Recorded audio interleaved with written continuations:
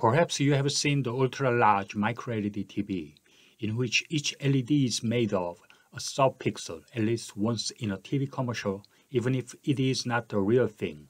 Recently, Samsung and LG have launched large-scale 4K resolution screens over 100 inch at a price over $150,000 and are conducting extensive marketing. Samsung is releasing it under the brand The Wall and LG under the brand Magnet. MicroLED TV, which uses an LED chip as one sub-pixel, has theoretically the best performance among all existing TV types. It overwhelms existing TVs in all aspects, such as nanoseconds level of response time and high electrical efficiency that cannot be compared with existing TVs, and excellent visibility even outdoors. The TV panel manufacturing method uses a method to increase productivity by manufacturing multiple modules and then attaching them precisely so that no seams are visible. It has been announced that micro-LED TVs will also be sold for home use this year. How much would it be, and with what specification will it be released? Can we really come close to your expectations? Let's look at this issue today. 8K TV consists of 7,680 by 4,320 pixels horizontally and vertically, and each pixel is again composed of red, green, and blue sub-pixels. Therefore, if you make an 8K resolution TV using micro-LEDs, you need about 100 million micro-LEDs, regardless of TV size. The size of micro-LED chip currently used in the ultra-large micro-LED TV is about 200 microns. If we compare the size, as you can see in the video, the size is even smaller than the 200 micron by 400 micron MLCC capacitor produced by Samsung Electromechanics. These LED chips are manufactured by cutting small compound semiconductors grown by MOCVD on sapphire wafers. As shown in the previous video, on a 4-inch sapphire wafer, up to 170,000 chips can be produced that can produce LED chips with a size of 200 microns. Therefore, if 100 million chips are to be used for 8K TV production, chips produced from the 588 4-inch wafers are required. However, the price per wafer that went through the LED manufacturing process is about $300. Therefore, the LED chips used to produce one 8K TV will cost $176,000. In reality, the transfer process of transferring the chips on the wafer to the TV panel is also a problem. But the fact that the chip price required for an 8K TV of 100 inch or less is $176,000 means that there are still significant obstacles for micro-LED TVs to form home market. Samsung's 110 inch The Wall sells for $150,000, but the resolution is 4K, not 8K.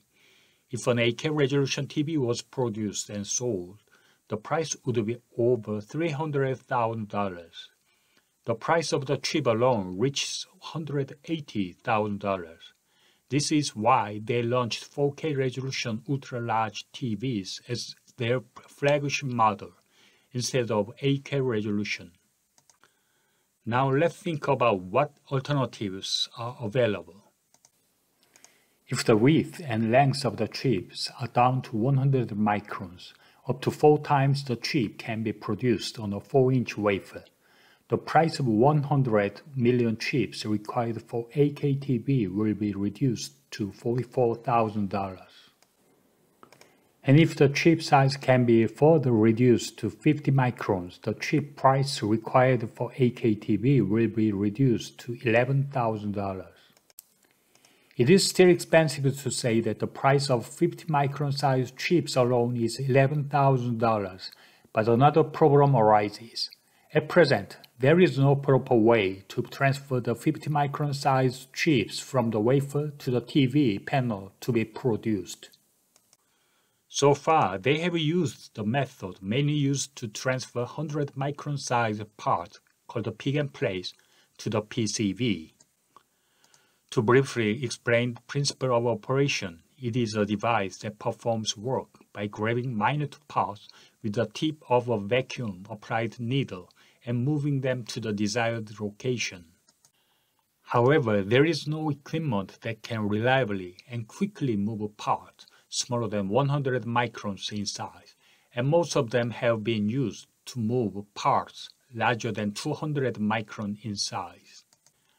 To solve this problem, new methods are being announced, and the representative one is the stamping method developed by Print, which attaches the micro-LED chip to the plate as if stamping it and then moves it back to the desired place.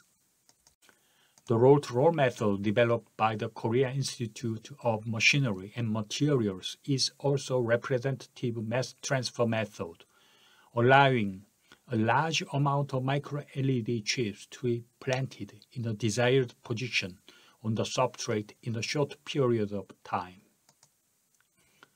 The problem is that even if the transfer yield is 99.99%, more than 10,000 transfer defects occurs out of 100 million chips, and the repair itself becomes almost impossible. Many companies and universities have developed these methods for a long time, but it is expected that it will take a considerable time to increase the reliability and accuracy for actual production application. In conclusion, in order to compete with the existing mini-LED or OLED TVs, it should be possible to produce a chip with a size of 25 microns or less and develop a high-quality mass production method that can transfer it to the substrate, regardless of the size of the TV. Until these are resolved, 8K resolution micro-LED TVs will sell for over $100,000, regardless of the size of the TV. This price is more than 5 times the recently released 8K 85-inch mini-LED TVs. And if the current modular assembly method is used as it is, the seam is highly likely to be noticeable in simple and slow images due to the characteristics of home TVs that are viewed from a relatively close distance.